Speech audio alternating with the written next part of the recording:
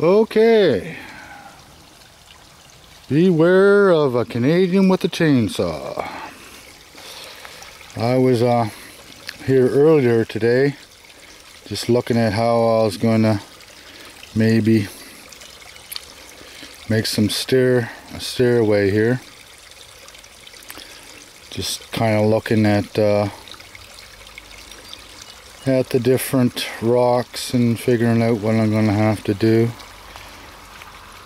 I was looking at this rock here, and I don't know if that's a sandstone or what it is, but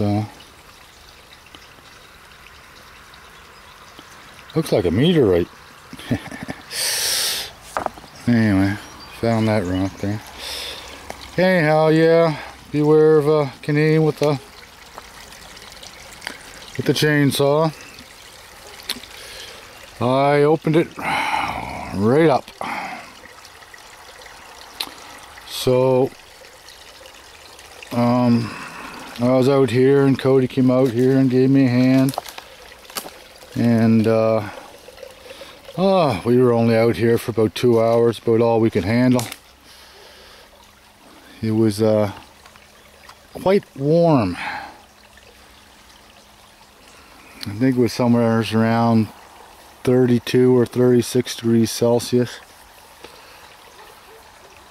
But anyhow, yeah, what I want to do is right where that rock is, I want to gonna have to bring right up to that, pretty well that tree there is. I'm gonna have to get all the rest of that tree out of the way, and I'm gonna have to bring it all the ways around there.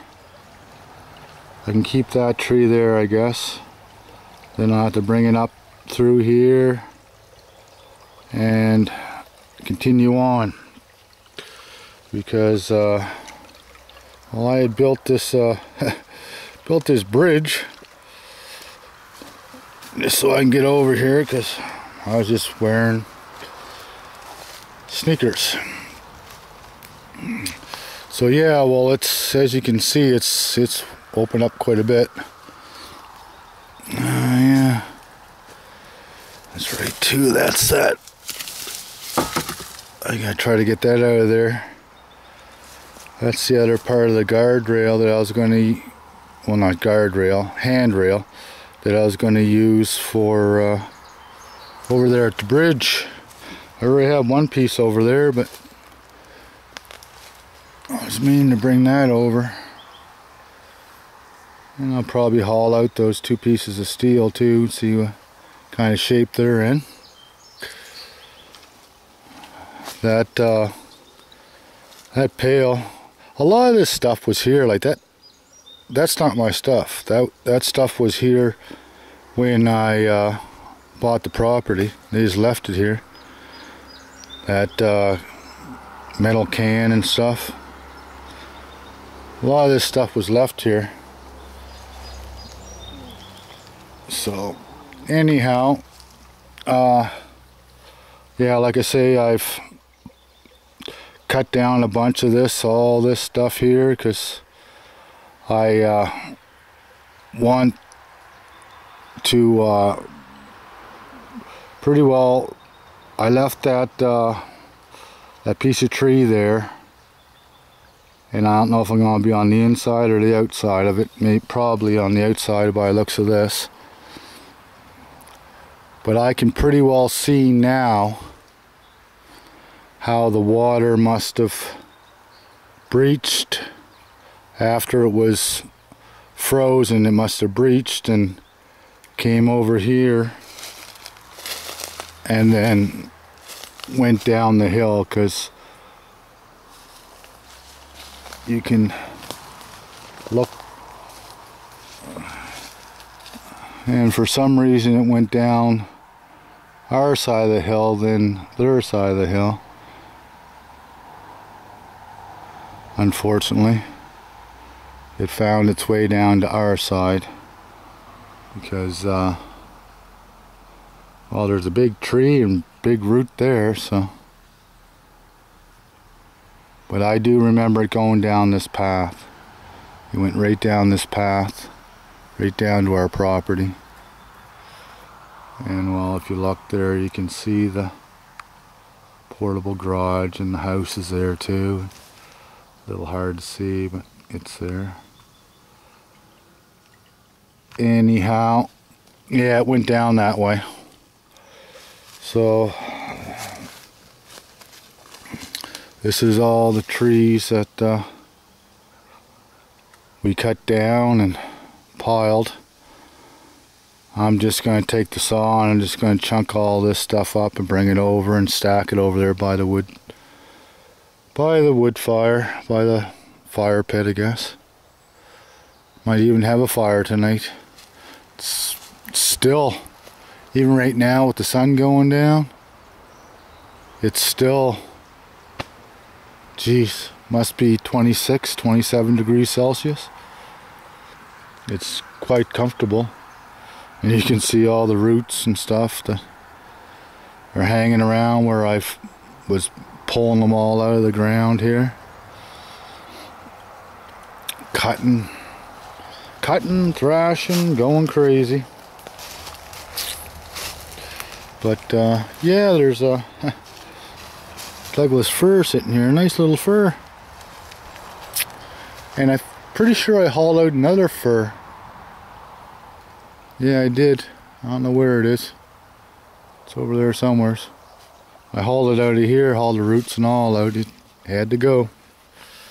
Should have turned around and planted it again, or just dug a hole and stuck it in a hole. But we got enough, I guess. It's no big deal. More come up every year. So yeah, I had to limb this couple trees here. This is mainly so I can just get in here. So yeah, like I think if I pretty well go from here, from this hill around this corner and follow the waterway here, I think I should be all right.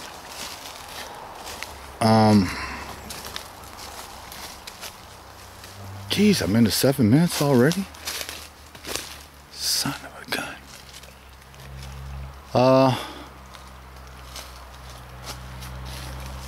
Yeah, because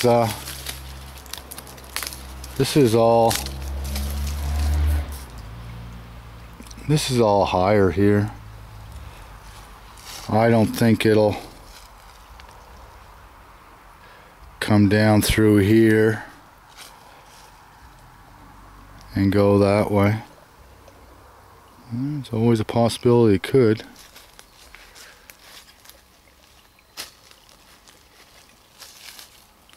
But it would have to go up quite a ways, so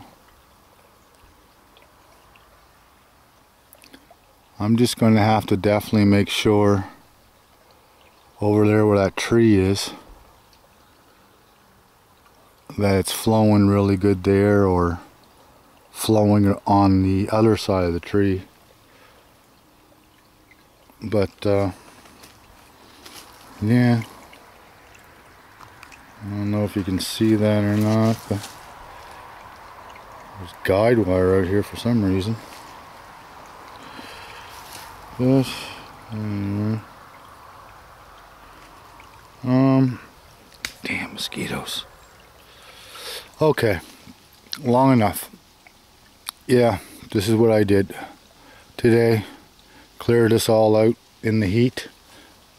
It was very hot, but it's just another project that had to get done. I'm just gonna get some supper into me and stuff,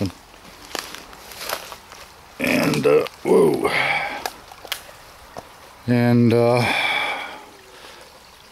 I might spend an hour out here just chunking up some of this wood and carrying it over here to the fire pit. I've got this nice little thing here that I bought for $5. It's actually pretty cool. You put that around your neck, or you can hold on to that one And then you grab hold of that one. It makes a cradle. Makes a cradle for the wood. So you can either carry it with one hand, or two hands, or whatever, or one hand and that over your neck. And they were only $5 at the second-hand shop, so I bought two of them. So a person could actually put two of them and carry wood on both sides, which would even yourself out, which would make a lot more sense. And I guess the trees decided they were gonna keep growing. Even though I've cut them, they're all starting to come back to life. But anyhow, yeah, boys, are they ever. Well, it's nice to have this little stream cooler.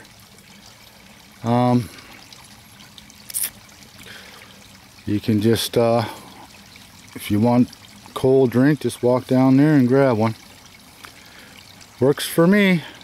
Everybody have a great day. Cheers.